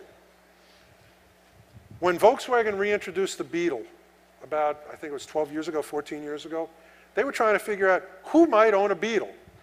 And the space between the original Beetles and the reintroduction of the new Beetles was so distant that they were having a hard time finding, old registration records. All of the normal marketing things were proving to be difficult. You can't walk down the street, want to buy a car, want to buy a car? They needed to figure it out. And somehow, again, German technology, they figured out if you own a cat and you eat chunky peanut butter, you are 3 times as likely to buy a Volkswagen Beetle. Okay, God bless them. How they would have even thought to combine these things or look at this, nobody knows. Actually, I do know. What they did was the people who bought the Beetles, the Volkswagen Beetles, they gave them proctology exams. Please fill out this 900-page questionnaire. Would you do that for us? And they found certain characteristics. And once they identified those common characteristics or those more prevalent characteristics, they started marketing to people who match those characteristics. And by the way, this is good business, good capitalism. I see nothing wrong with it, but it's scary. Who does this more than anybody? Political candidates. It started with Karl Rove, who had something called Rovology. Rove figured out, for example, if you drink bourbon, you are disproportionately more likely to vote Republican. If you drink, okay. Apparently Karl Rove is at the talk today. If you drink clear alcoholic products, white wine, wussy, vodka, gin, anything like that, you are more likely to vote Democrat. Here's an example of the stupid thing. I mean, marketers want to know everything about you.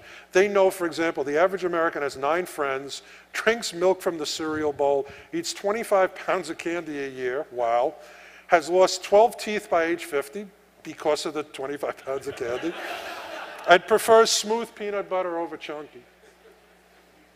They know that if you live in a certain neighborhood, even if you live in a wildly red state, certain neighborhoods are mostly blue state voting people.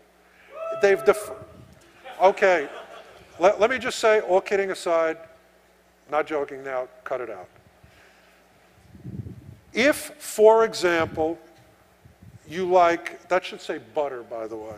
If you like butter, white wine, fig Newtons, fruit-filled cookies, Red Lobster, the restaurant, you drive a Volvo and you take yoga, you are disproportionately inclined, or you were, she's history now, to vote for Hillary.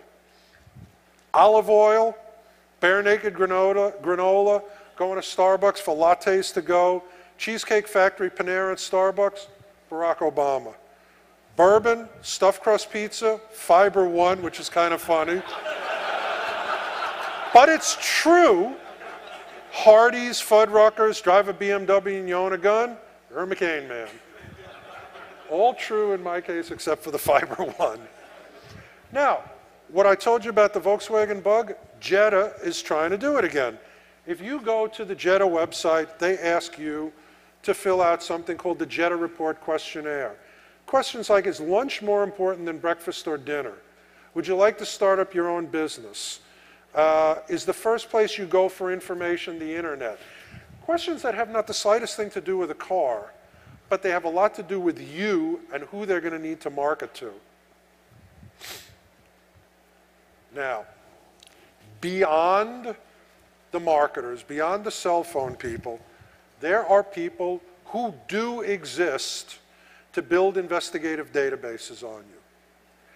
And if you are a law enforcement officer or you're part of the investigative industry, you know that these companies have been eaten up and eaten up and eaten up, and it's become a bigger and bigger and bigger and bigger company.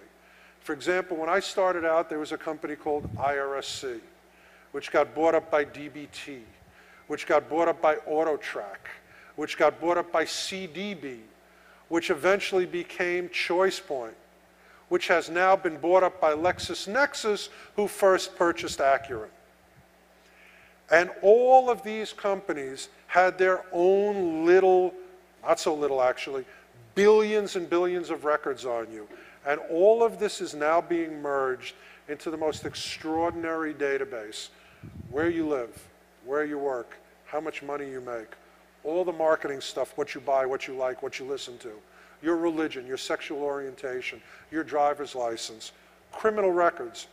Every public record possible is being bought and sucked up. Why? In this particular case, because they really want to build an investigative database on you, but because it's worth money. Who is the biggest customer by far of this now megalopolis of data? The US government. When they do a security check on you, you're going to get a security clearance, secret, top secret. First thing, pull a SISENT report. Are you a potential witness in a case? Are you a suspect? Pull a SISENT report. Every single thing now is being outsourced. And this is the main thing that's being outsourced. And besides the fact that there's just something inherently wrong and un-American in that, what you need to know is these are private companies. Freedom of information does not apply. And you're screwed two ways.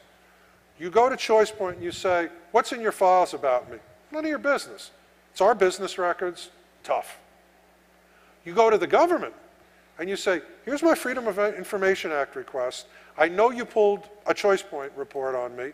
I want to know what was in that report. Sorry, we can't give it to you. It's a private business record.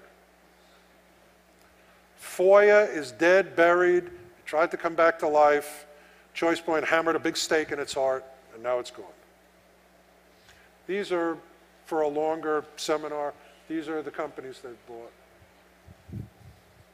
Now, Rick and I were talking about this earlier. This is a real case I did about 2 months ago. Guy came to me and he says, look, I don't want you to think I'm one of these repressed memory idiots, but I was raped by my teacher 20 years ago. I'm not looking to bring charges, I'm not looking to sue him, but I want to hire you guys to investigate him, find out what he's doing now, and keep him from doing it to anybody else. I've come into a lot of money, we'll pay you. I said, absolutely, happy to do it. And I investigated the guy, who, by the way, is now just not a teacher, he's an assistant principal. And everything that I've talked about, when I background you, I do all of that stuff and more. And one of the things that I've been doing the past year is looking at these massive role player games. If I look at your avatar, if I look at what you do in Second Life, if I look at what you do in World of Warcraft or any of these other games, how much of a window into your true character is that? It's enormous. If you are an assistant, bald, fat, cigar-smoking high school principal, assistant high school principal, and this is your avatar, which it was? No, which it really was? Man, you know, I kind of know I'm on the right track. And by the way, flipping back to Google for a second, Google is now starting their own avatar chat room, find out about you that way because we are evil and we do a lot of evil, called Lively. Now, the one thing you got to say about Google, when they screw you, they say, we are about to screw you. Here's what they say on their official blog. I mean, who knew? Google has an official blog. If you enter a Lively room embedded on your favorite blog or website, and by the way, you don't need special software. That's one of the things that sucks you in. You can do it from any browser. You can immediately get a sense of the room creator's interests. You can express your own personality. Yeah? You can express your own personality by customizing your avatar's look, showing, it's in red for a reason, showing people who you are without having to say a word. Now let's say I'm Mr. Google. I'm Sergey Brin. And I rise from my coffin. And I go down to the data room. And I say, you know, we know everything about, what's your name? Okay, put that in. Okay, we know everything about Eleanor. We know where she lives. We know where she works. We've got her RSS feeds. We know what she downloads. We've got all the groups she contributes to. We've tracked her address.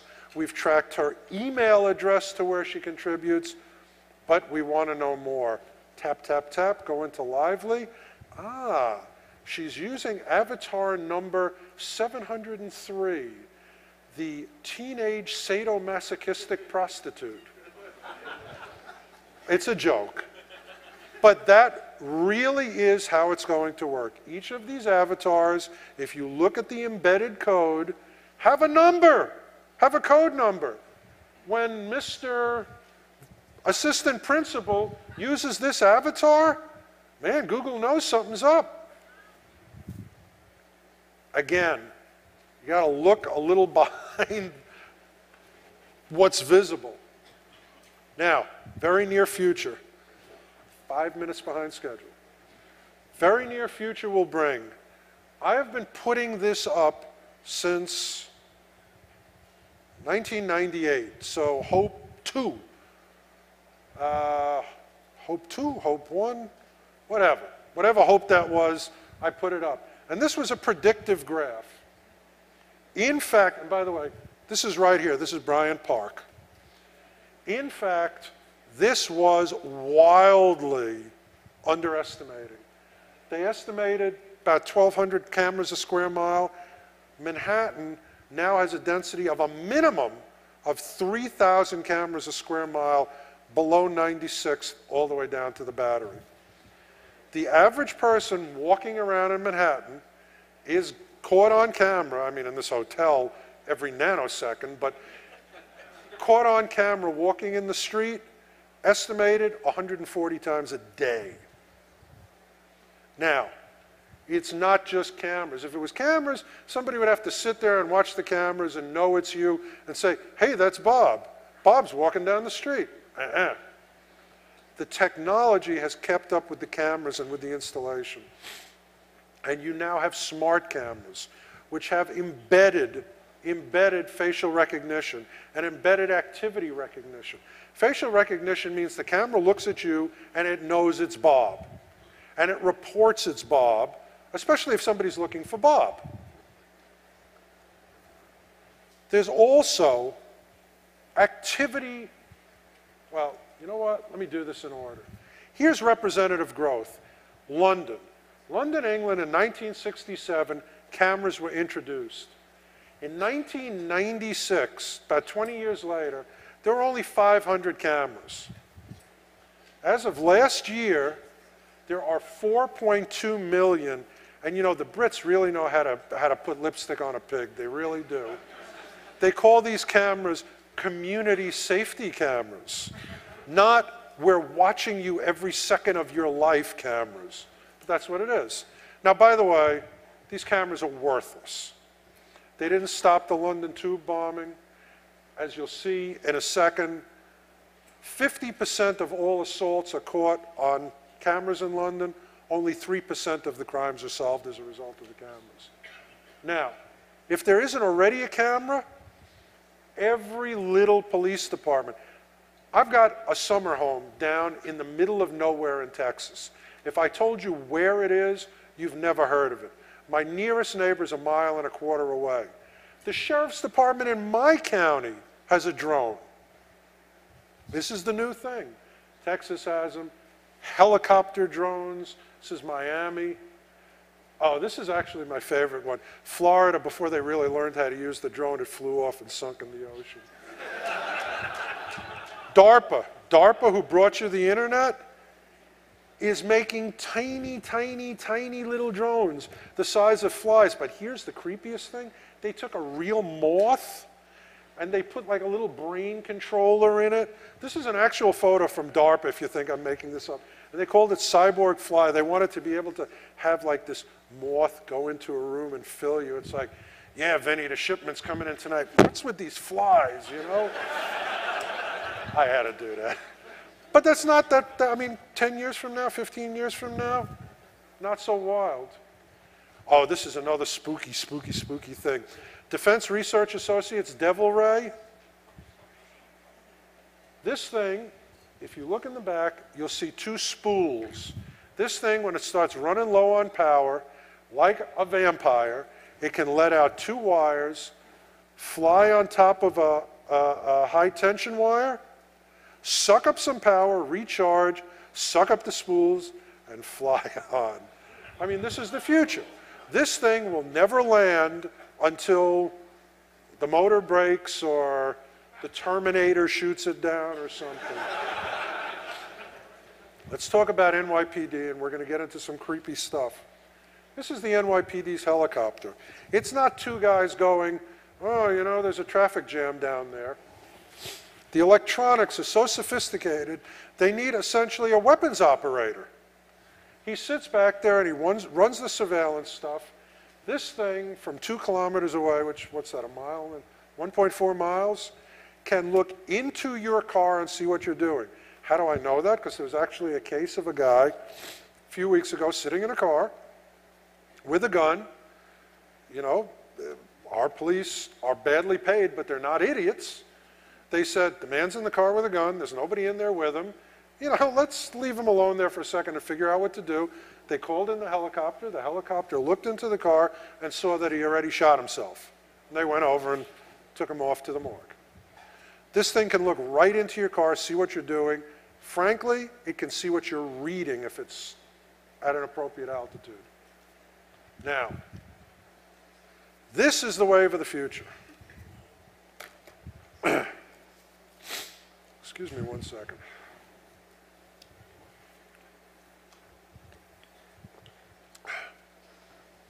The NYPD is putting out these cameras, which are day-night cameras. They never sleep. They never go on a bathroom break. You put it on post, it watches the area forever. And with facial recognition technology and activity recognition technology, it knows what's going on 24/7. Now, let me tell you about this one camera. I was doing a job in Brooklyn. And at the time, I was dating a girl in the Midwood area, so it was convenient for me to take the subway to Newkirk Avenue, get off at Newkirk Avenue, walk a couple of blocks to her house. Being an investigator and being Steve, I noticed that this particular subway station was ringed with these surveillance cameras. You could not move without being on film. Now, that's Newkirk Avenue. In my travels, I said, why this train station? 5 stations in either direction, not a single camera. Go a little bit over to the F line, 10 stations, not a single camera. Only this one station, Newkirk Avenue. Here's an aerial shot. That building, that's the station. You go out the right, you go out the left, those are the only 2 doors, cameras. You walk down the block, camera. You walk down the block the other way, camera. You can't go into that station, you can't go out of that station, meaning you cannot access public transportation in that neighborhood without being videoed 24/7. This is the most intense coverage that I'm aware of in New York City. They don't even have this at Herald Square where they really, really need it. One door, another door, front and back of the station. This is a lot of money and really sophisticated. Local area network connected by microwave. If you look at the other camera, transmitting to a central station. Completely surrounding. Why? So one Sunday I was visiting my girlfriend, and what did I see? That's the neighborhood. Normally I got there 1 at night, 2 at night, nobody on the streets. You know, maybe I should have noticed the falafel stands, the shish kebab places, but I didn't. This is the neighborhood. These are real photos of Coney Island Avenue, 2 blocks from the station, on Pakistan Day Parade. So I said, you know, it's starting to look like this unique coverage where they want to see everybody entering and leaving the neighborhood at this particular choke point is because this is the most intensely Muslim neighborhood in New York. So obviously I went to census.gov and I pulled up neighborhood concentrations by religion. The X is where the station is. The light green and the dark green, concentration of foreign-born, foreign-speaking people. The dark green, 75% or better. So, coincidence? Maybe, probably not. That's the new trend. And what you have to remember is it's not just cameras. It's facial recognition, it's activity recognition. You know, when I think of our great trans fat killing mayor, Mayor Bloomberg, the first thing that comes to mind, and those of you that live in New York are going to see this right away when I say it, what immediately comes to mind is Montgomery Burns on The Simpsons. I mean, this guy is a guy who lives in a mansion, you know, with the little button, release the hounds, and has no sense of what it's like to be a normal person. And I guarantee you that when the NYPD Tech Services people came to him and said, we're going to give you 1 million cameras, and the cameras aren't going to have to be watched. We're going to program them so they can sense if the guy's a criminal, if he's doing something wrong, if he's a guy we're looking for. I got to do this. And of course, exactly. And of course, Mayor Bloomberg went, excellent. I really believe that.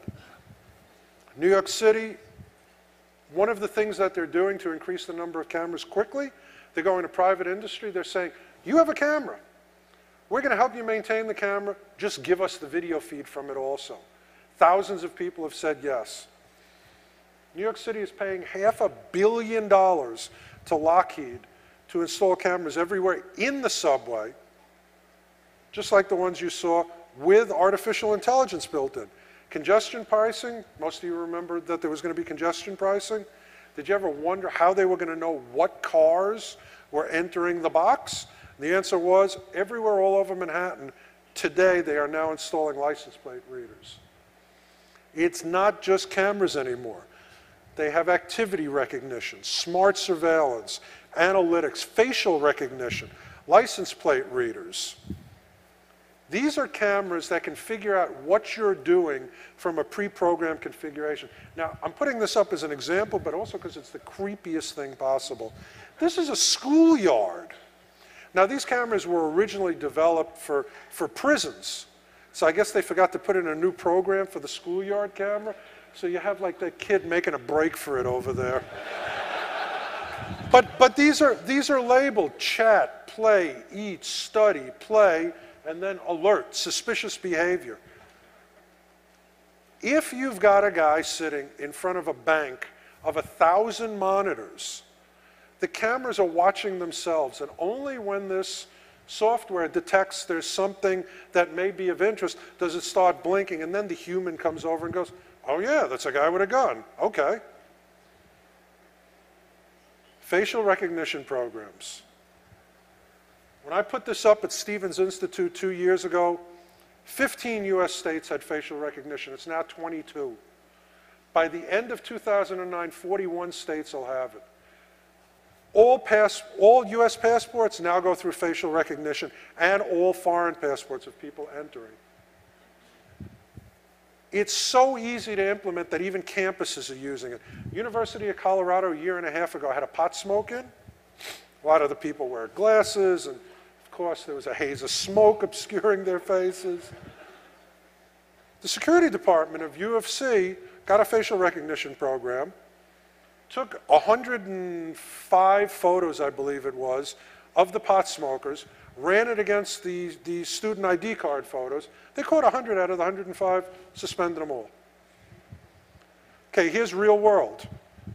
IBM's Watson Lab, which helps develop these facial recognition programs and activity programs, they're set up where you drive into the parking lot, you park your car, it looks at the car, it says that's Bob's car. Guy gets out of the car, stands up, fixes his tie. Camera says, okay, that's Bob. Bob